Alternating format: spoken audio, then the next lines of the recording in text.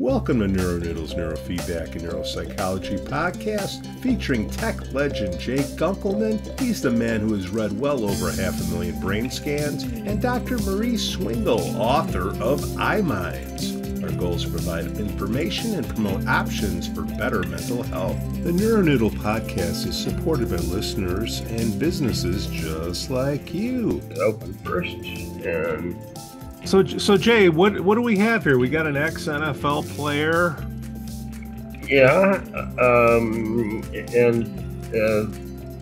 I've got the data converted to global average, which Nunez recommends that or current source density as the montage to look at the EEG and spectra with, and we see some visual processing lambda waves at the back of the head, which are common.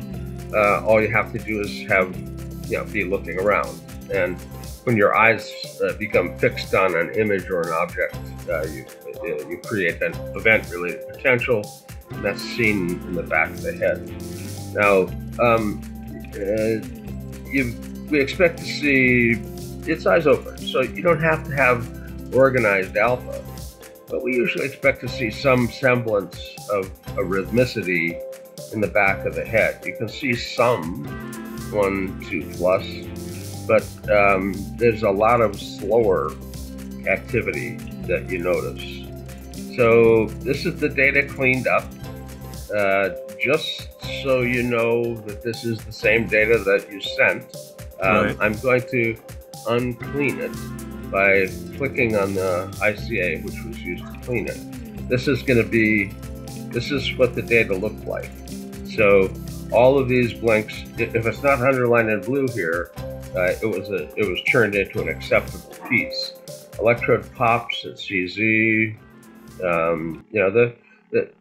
This is not an unusual quality of a recording, and it has to be managed with modern neuroscience tools. So I cleaned it. So what I'm going to do is close this original version, and I'm just going to go back and reopen the cleaned up version of the same file. And again, all the eye blinks are gone, a lot of the muscle is gone. There may be subtle pieces that have some faster activity in them. You can see beta up front, that's spindling beta, and that there's some of that at the frontal midline, but the basic background rhythmicity, it doesn't hold a steady state alpha. But again, it's eyes open.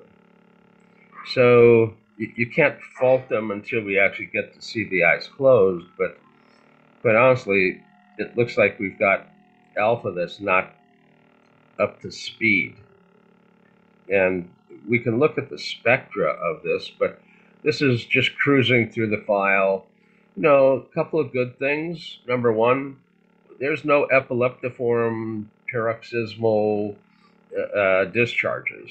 We see posterior sharp activity of lambda, which just means he's looking around.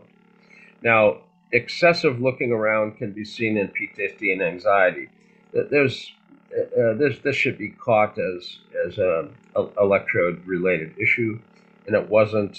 I'm not sure why here. Let's see.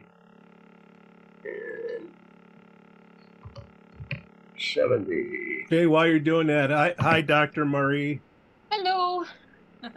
We're looking at a ex-NFL player, and got a little scan reading going on here by the man who's read over 500,000 of these.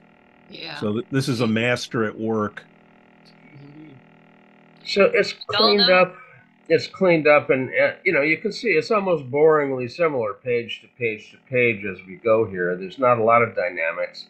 There's some times when it gets a little slower, but it's eyes open, and we've got rhythmicity. And again, if you count the rhythmicity, it doesn't add up into the traditional alpha band. Now, I'm just going to run all of this through the Fourier, which will give us a spectra and kind of stack up how much energy was present at what frequency. And I'm going to colorize this. So traditional band definitions, yellow is the alpha band. Now, it may just be my bad eye, but I think that's awfully slow for a background rhythm. And you can see it's present here, and we have slow content in the temporal areas. In quantitative EEG, quantitative MRI correlational studies, Dr. Thatcher showed that the delta content ends up being associated with white matter changes, and the alpha frequency and beta frequencies are associated with gray matter changes. So we've got a slow background. Now there's a hint of some bit of some faster as well. In his eyes open, his dominant alpha is in the theta band, and it's way too slow. And it's the coherent feature up front, like alpha would be. And it's at a 0.6, which is in a raw value, a mild hypercoherence. It's above 0.5, so that's the rule of thumb kind of upper limit that's acceptable, and it's above that. So we've got affect regulation as a probable feature when we see the hypercoherence up front.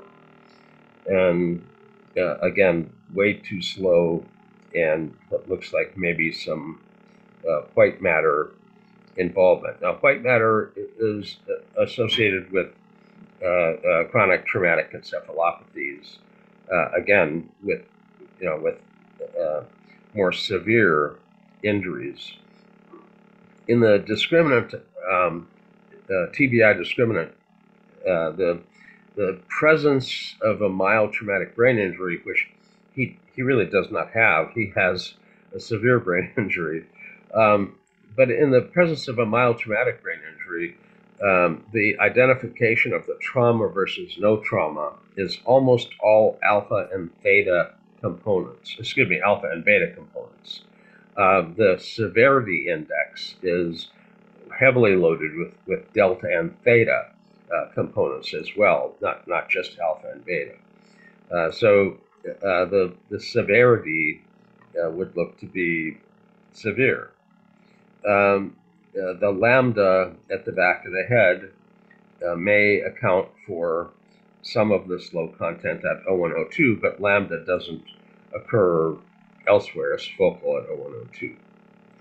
So this is eyes open. We're going to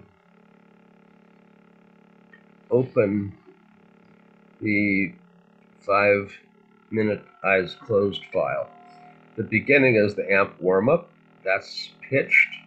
Anything underlined in blue could not be cleaned up sufficiently. Obviously, this is an electrode pop. And so underlined in blue is not going to be part of the analysis. All of the eye blinks and so forth were just as florid in this as it was in the prior. You can see that there's actually a slow irregularity in the left temporal area, and it's actually got a field to the adjacent electrodes. So it's real, otherwise it would have been cleaned out. And he's drowsy. Big bursts of alpha followed by alpha falling apart, alpha dropouts, alpha return. He's drowsy. And as we go through the EEG, alpha will drop out and slow, and that's, again, a drowsy transition. And you can see the irregularity in the left temporal area, again, with fields surrounding it. So we've got an EEG that can be processed, and it's going to end up showing us kind of the localization for findings. Again, anything underlined in blue, there was enough movement to not being able to clean it out sufficiently, and those are extracted with a mark artifact, and pieces that are marked won't be part of the spectra, basically, when we process this. But you can see persistent rhythmicity up front, and we can count that. 1, 2, 3, 4, 5, 6, 7, 8. Kind of finishes 9 there. So it's an alpha band. Unlike the eyes open, we actually achieve an alpha, but there's also intermixed slower content where a cycle and a half, which would be 8 hertz, just barely makes it, and sometimes it doesn't. So we'll have a mixture of frequencies. And again, a concern over left temporal. And in the eyes open, the left parietal alpha is large. You can see it's still large, and the temporal next to it as well. So, the rest of the EEG is very similar. The flat spot at the end is cut off. Goodness knows what. He didn't go flatline on us there at the very end, so that has to be No, removed. the tech did. Well, it's not uncommon at the end of a record to have a section with flat, and they're just routinely snipped. So this is the cleaned up version, and first of all, we have alpha right greater than left, which is not an uncommon asymmetry, the verbal hemisphere being a little bit more involved than the nonverbal hemisphere. The peak on this is 977, but it's not the only peak. Remember, with the eyes open, we saw this slower rhythm. So this, down below the alpha band, was the background rhythm we saw in the eyes open. It's still present in this EEG. The very slow content that we saw is also still present. And alpha up front in the eyes open was hypercoherent. Now, normally we look at eyes closed coherence to judge for affect regulation. Affect regulation is things all the way from mood state depression to agitation to anxiety to motivation. I mean, it's the regulation. It's not the specifics of the mood or anything, but it's the frontal lobe regulates that. Both attention and affect are regulated up here, and motor as well. The primary alpha tuning is not bad, but you can see the slower alpha and slower content are also present up here. There's no need to go any further forward than the frontal midline, but we've got to address this. Now, the coherence up front, the raw value coherence is, now it's 0.8, and it'll map at a 0.9. Coherence can only go to 1. I mean, he's hitting his head on the ceiling here. There's a ceiling effect of 1. And it was 0.8 something mapped at 0.9. This is a super high level of coherence up front. And the frontal lobe, again, regulates attention and affect. And the excess alpha isn't the only problem, but it is affective regulation. The other issues up front are the slow alpha up front. Now, the slow edge alpha tracks ischemia, and we see ischemia in post-traumatic ischemia, migraine ischemia, vascular change with aging causing ischemia. We can't tell one from the other, but you've given me the history that he was a pro ball player, and kids that play high school ball sometimes come out with CTE. So if you made it all the way through the pros, there's a likelihood that you got yourself banged around some as well. Now, I have to say, I don't know anything about who this is, but I did not see cardioballistics. Pardon me. I did not see cardioballistics in the EEG. So this is not a short, thick lineman. This is somebody who's got more length and to them. The cardioballistics are EKG sharp QRS complexes seen in the EEG. It's the electrical event of the heartbeat. And if you're thick chest, short neck structure, you see that in the EEG very dramatically. We didn't see that, so this is not this is not an interior lineman who looks like a rugby player. Not my head. No, this is not Pete. Okay. Pete would, if I ever saw yours, I would guarantee there would be cardioballistics in it. It's just inherent to the structure. There's nothing wrong with cardioballistics other than the fact that they damn near ruin your EEG spectra unless you know how to take them out. But there weren't any in here. Anyway, likely post-traumatic ischemia because of the history. It's ischemia. We just we're ascribing it to post-traumatic because we know some of the history, and white matter involvement in the temporal area and posteriorly and parietally, and the ischemia that has white matter associated with it is quite often visible in an MRI, and you'd see tropic changes in the area. If it's just the slow alpha peak, which is ischemia, but there's no slowing with it, it's not that imageable. That this is a gray matter neural network property, but white matter change is what you get this delta from.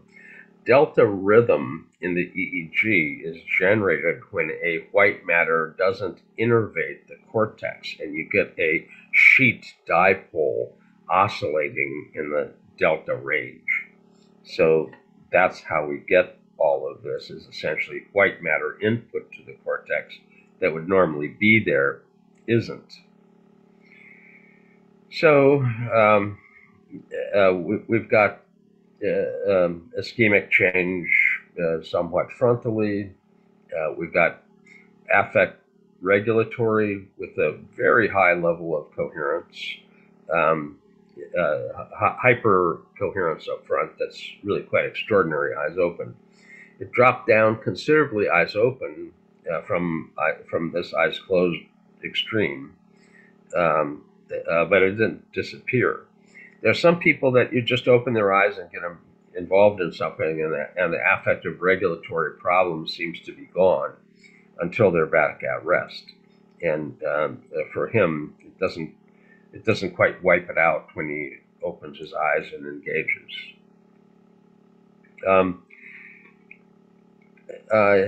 I would expect, you look at the alpha at the back of the head, O1, O2, it's a little bit skewed to this side. But we start to look at the parietal area, and the language hemisphere has more alpha, and the temporal versus temporal has more alpha. And when this area starts to idle more, you start to have comprehension problems. Now, the alpha is still in the alpha band, here eyes closed, which suggests that there's probably reasonably good residual function, but how much disturbance the ischemia and white matter change have on comprehension is hard to predict. But I'd expect that he probably experiences some symptom with respect to, kind of generally comprehending stuff, especially if tired. Now, the affect regulation, high coherence in the alpha band up front, quite commonly they give people antidepressants, and the alpha here is below 10 and would probably respond to an SSRI. However, this slow content in the EEG here contraindicates all of the SSRIs except Zoloft. The iSpot-D study with over 3,000 patients in it, where either slow content or epileptiform content were identified, Zoloft was the only one that maintained efficacy. So if there's a pharmacological intervention for the affect regulation, Zoloft would be the kind of the choice that would be matched to the physiology. Anyway, Jay, you're the tech legend. Dr. Marie, you're the doctor. You got the skins on the wall. You're the one that has to be careful about what you say. I'm the one that has the EEG done. If I'm sitting there and you're explaining this to me, what are you going to tell me? Well, I mean, I think this is where I bow to the master. We joke a lot about, what wallpaper Jay has chosen to get or not, but I mean, we can't, I'm never going to debate, what he shares just because of his. Well, what I was looking for from you was like all the caveats and all the, the prefaces of, get a neurologist, get this, get that, get an MRI. Well, all we're looking for is like what we're talking about here is your legal liability. I mean, this is where if you don't have Jay doing your work, then get a neurologist. But I mean, if you want to talk to colleges and things, I mean, now we're getting into politics. Yeah. If this was not Jay, without all of his knowledge, you would hear me doing a very different spiel. I mean, that was the preface. The term is Jay has been grandfathered in 40 years ago with his knowledge. The disclaimer is done. So Jay, if you go down to that, I don't understand the graphs. It's like a stock market, but I do understand the head, the little picture of the head with the blue and colors. What's going on with my head? So, can I jump in before you say that? Okay. Yeah. People need to learn to understand more than the heads, because my main issue is if you're not properly artifacted, your head will show all kinds of really nice pictures. Of course, my video does funny things. Yeah, so please learn how to read the what Jay was reading.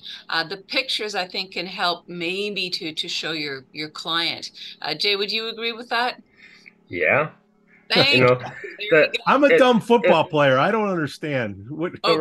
It all comes from the raw EEG, and you have to have a skill set appropriate to look at that in order to end up competently interpreting the maps and the spectra.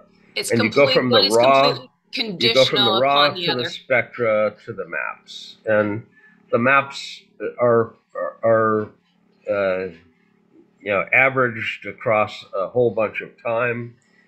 You can see 8 to 10, alpha 1, alpha 2.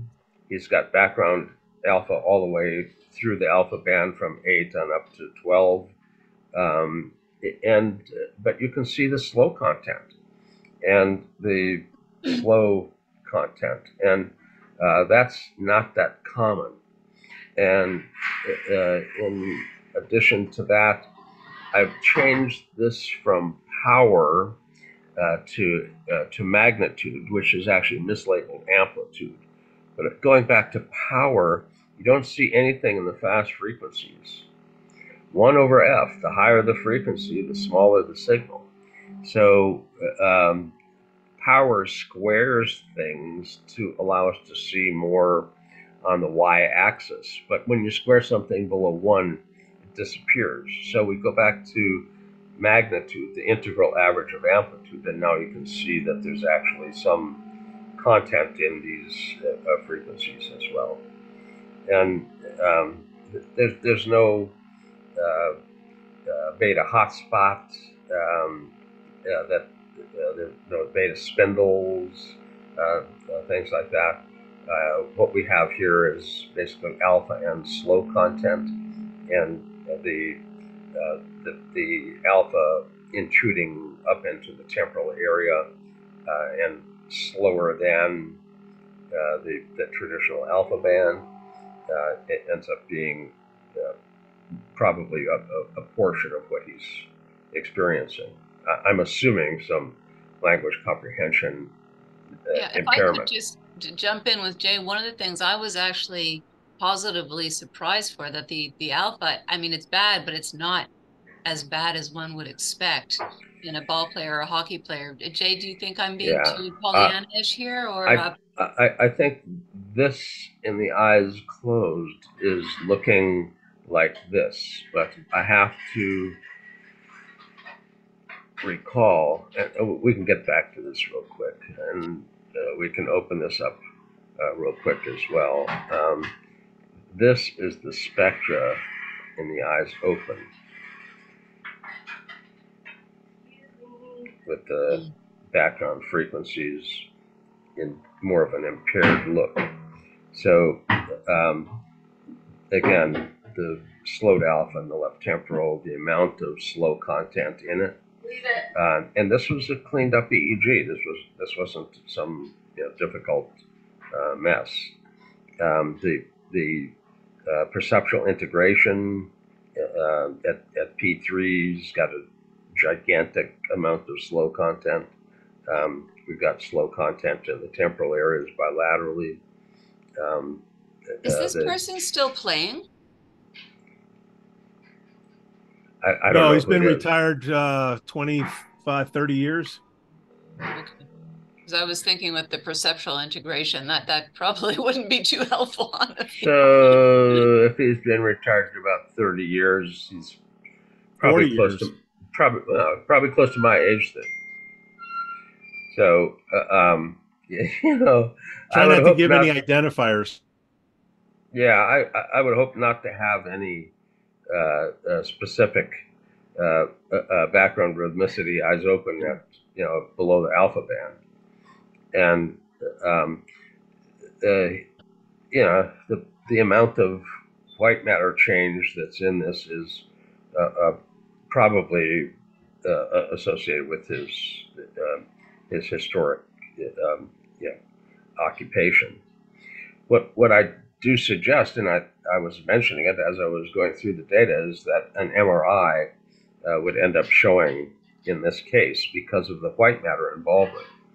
If you had just slowed alpha or alpha related or alpha and beta related changes, those are the neural network properties of gray matter, and that's not imageable with an MRI at this point. So we're basically looking at white matter change as something that's going to be seen in an MRI. Now,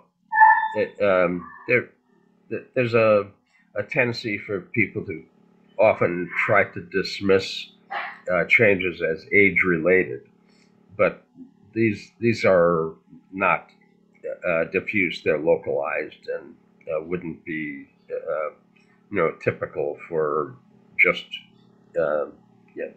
slow, normal life tropic changes. There's spatial specificity to some of this. Probably got some wax back here. When you say back here, like in the spectrum or in a space ahead, or that there's white matter change that loads to the back of the head.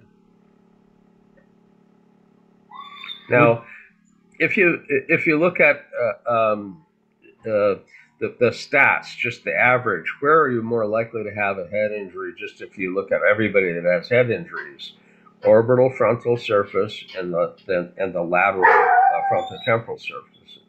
Those are the most commonly impacted locations. But here we've got back of head. So if he was a backstroker and he hit his head on the wall a lot, this would be it, you know. So. Well, if he was a quarterback, he got sacked a lot. Well, that could do it, I guess. Now, I don't want to. We're not doing parlor tricks here. We're looking at data and looking for clues. What do you see anything that would cause dizziness or vertigo? Well, the areas that have the inputs here are perceptual and perceptual integration. Vertigo as a complaint quite often comes from an inner ear issue, and that's not the kind of testing that we're doing here. Got it. If he had brainstem auditory evoked response BAER testing, they could actually test the from the tympanic membrane through the bony structures, the hammer anvil stirrup, to the cochlea, to the inner ear, and each neuron transmitting it all the way up to the cortex. And they could see exactly where the problem is. And that kind of testing is done. It's extraordinarily easily done. They sit you down and have you listen to a bunch of clicks, and the results pop out real easily. And what we saw in the EEG included lambda at the back of the head, which is occasionally, if you have an open thalamic gate, you can get an excessive P100, the arrival on the cortexes, a bit early and jumpy. But for auditory, we would expect it at the vertex, and we didn't see any of that. But we did see. If I could piggyback what Jay was saying, when you have the marker at P3 as well as in the occiput, I would not see that as an atypical symptom at all. Yeah. So if you would have to pick a symptom, again, we're not doing parlor tricks, but based on what you see here, you didn't know who this person was. What would you guess? Comprehension memory from the slow content in the temporal areas, and mood regulation from the eyes closed alpha up front. And what would we train? Cognitive slowing, I think, is a biggie here too, just generally speaking. Yeah. Is this a brain brightening thing? Like what do you? Brain brightening, but this is possibly something that could utilize stimulation technologies to help deal with the slow content here.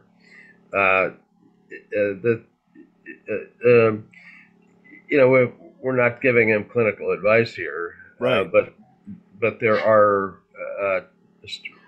stimulation techniques that can activate the cortex in this area. And you like TMS or like electric? Well, TMS is one of them. TDCS, TACS, photobiomodulation. There's quite a few techniques that can stimulate the cortex in this area. Now, it can't be overstimulated if this is due to trauma and ischemia. You can't overstimulate without causing problems. If you have impaired flow, this is really terrible art. I'm going to piggyback Jay as he's looking there. Here, really emphasize what Jay was saying. There is a danger, not just in overtraining, but please go to the literature. In many cases, more is not better. Again, many people disagree with me. I respect that, but I go slow, steady, cautious, do groupings, and take a mini break because sometimes the treatment effects can come a little bit further out.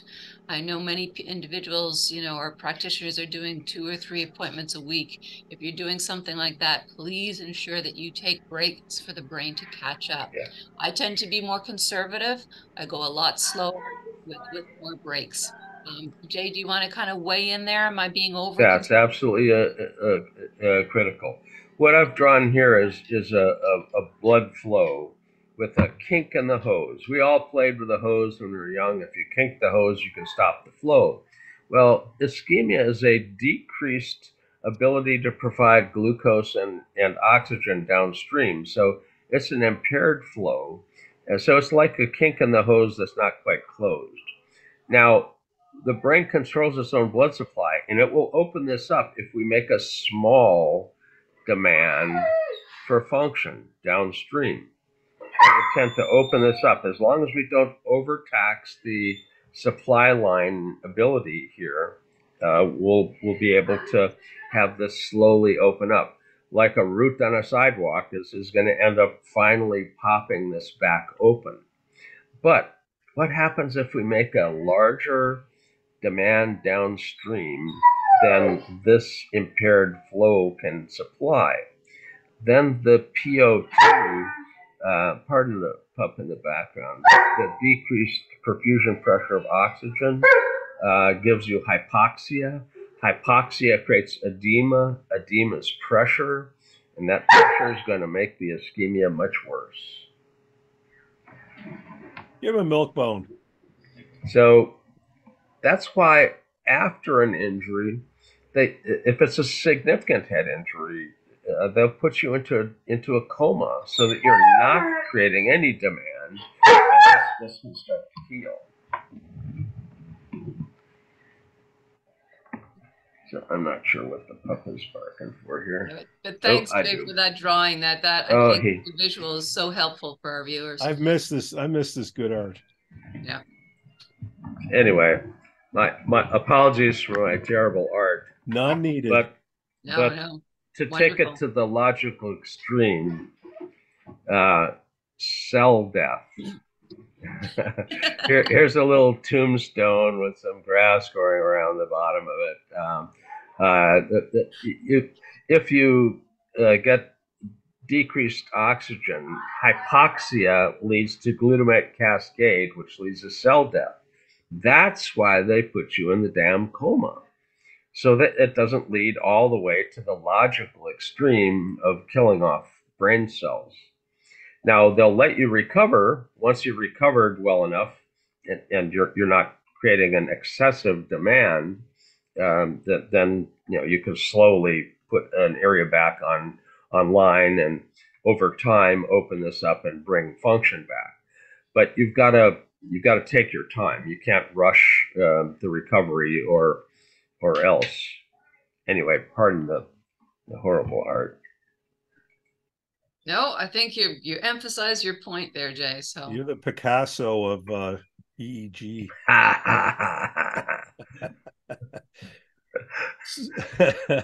So these poor guys that played 30, 40 years ago, now we're seeing the end here. And from what I understand, you can't really see what's going on with CTE till you're dead and you donate your brain to Boston. Yeah, CTE ends up being predictable from the white matter and gray matter changes in the cortical areas. An MRI will end up showing the tropic changes, which are really quite awful looking in CTE. So at the stage that this is, if you had an MRI that would show the white matter change, we would be able to say whether this is likely going to show up as significant CTE or not. And given the delta content surrounding the back of the head, I think we probably are going to have some evidence of that. Yeah. I think the value here is for, parents pushing their kids. I would say for parents, guardians, and responsible coaches to just protect youth until they're old enough to make decisions for themselves. And then this is, of course, when we get into the argument of the gladiator. If you want to be a gladiator and you know what the brain death risk is, so be it. But from 8 to 19 or so, I think that's where we really have to figuratively hold these young men's heads. So, based on what Jay has taught me, if I had a kid playing, if I saw any type of posturing, anything with the hands after a hit, whatever it is, you're not going in. That no way, no how. yeah. So, and I get a pre. If you have a young child that you want to play ball, get the most extensive pre-imaging that you can, so that we know what we're dealing with. And part of this, okay, let's get positive as well. I mean, you can talk about peak performance. There's certain sports where you can't avoid getting hit, and there's certain sports where if you're clever, you can get hit less. So I think there are a lot of, I'm not a big American football fan. I'll just put that on the table. If you want to dismiss what I say because of that, so be it. okay, Canadian Football League.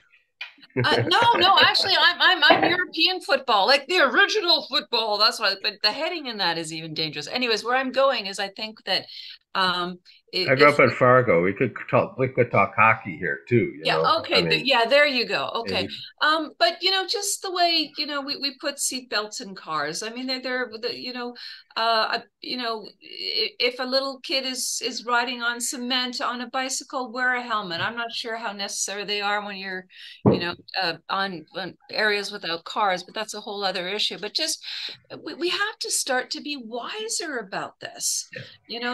The holy grail of great success in football that's creating massive amounts of brain damage. I mean, guys, what is it like? What is the most popular sport in high school?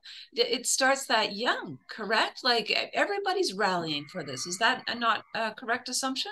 Depends on the part of the country. The South is into it, and some parts it's hard to fill the football team. You don't have the budgets, and you don't have the crowds, so you don't have the money, so you run into these issues. Jay, Fargo's football in snow shovels. So the bison. So I know we hate to do this, but like if we could wrap up this EEG, okay. Vertigo, that's inner ear. That wouldn't be part of this, but there seems to be careful because the occipital lobe could also be involved. And as I said, Jay pointed out the P3 as well. And cerebellum. Yeah. Okay. Yeah. And this is what we hate, because it's like you look, we spent 48 minutes on this, and we're going to say, oh, it's definitely this. We're looking for clues to point to. This is, if you go to a doctor and you have a complaint, the complaint should lead to the testing. What we've seen is evidence that should lead to testing. And the evidence we have seen suggests that an MRI would be useful. And our suspicion is the possibility of white matter change and evidence of possible cerebellar or potentially temporal, auditory, inner ear issues, vestibular issues. Now, I would actually be confident. This might surprise you, but I would actually be confident starting to work with the information we have. Just in terms of treatments that would wake up the occipital region of the brain. Depending on the budget of the person, we have to be really realistic about this as well. But as I said, with caution, slow, sure. Not just your objective hard EEG data, but also your subjective data of the client and probably family members around them as well. Very, very important. If it's a high school kid and you're a parent concerned, getting an EEG and a VCPT, a visual cognitive performance, continuous performance task, where they actually have to respond, and they watch the brain respond. Those two combined give you a good baseline. If there's any change, it's going to end up being easily identifiable and quantifiable. And the ERP associated with the visual continuous performance task is considered solid evidence if you were to end up having somebody suggest that this was not a head injury or something. It's considered diagnostic. The EEG, QEEG data is always arguable. Ischemia is ischemia. It could come from all kinds of ischemia. But the ERP, if you show a latency and peak change in an area, that's considered solid diagnostic evidence. And again, pre-test. If you have a child that you want to get into these sports, get some baselines before they start. We have nothing to compare to. The tests that Jay was talking about, of course, you're going to have some developmental change. They might even get better. Yeah. If you're a coach and you're concerned about the cost of this sort of a thing, collect the data. You don't have to analyze it. Just collect it. If there's an injury of some sort, you can pull it out, process that and the current stuff that you just collected and see what the difference is. So Love that. You can save some overhead by, and somebody's on the team and he's sat on the bench and gave people Gatorade.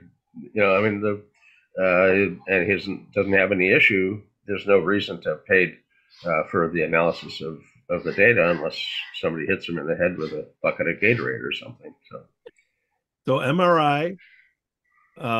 Possible STEM that you need, some type of modality for STEM. I'm using big words for myself, Jay. Right? And then if you were going to do just neurofeedback training on something, would there be anything that you could do for this? I just threw out there brain brightening, but is there anything else that you would try to? Oh, yeah. In the eyes open condition, he needs to establish activity that's actually oscillating up in the alpha band, not all in the theta band. So speeding up his background frequencies, eyes open, would end up giving him better perceptual acuity. Your background alpha is how many snapshots per second you're taking of the outside world. The alpha shutter opens and closes.